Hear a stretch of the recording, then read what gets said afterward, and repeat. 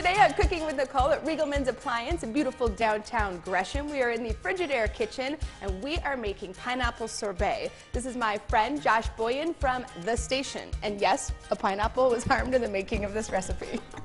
What do we do first? I heard it's pretty easy. It is pretty easy. So we're going to get started just making a simple syrup, which as its name implies is pretty simple. You just do equal parts sugar and water, and then you bring it to a simmer until, oh, you got to light the right burner though. And you just bring it to a simmer until the water completely, or the sugar, I should say, completely dissolves in the water.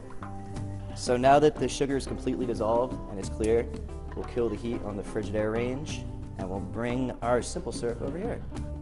Okay, so we need ice for the sorbet. Let's pull it out of the Frigidaire French door bottom mount.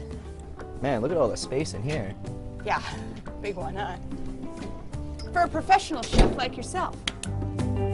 All right, so after we have our simple syrup, what do we do next, Josh? It's really simple. You just, some ice in the blender,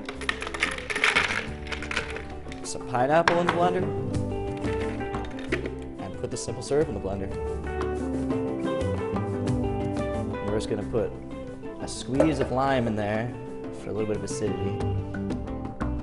Healthy when you consider that there's ingredients. Yeah. Oh yeah, that's gonna do it. It's a beautiful color. Pineapple sorbet coming up. Coming for you. We have pineapple sorbet for you. Let's find out. That's not bad. Like it? Yeah, it's pretty good. Enjoy. Thanks. Another happy customer. Well, it turns out that pineapple sorbet is amazingly easy to make. I absolutely love it. I love it too.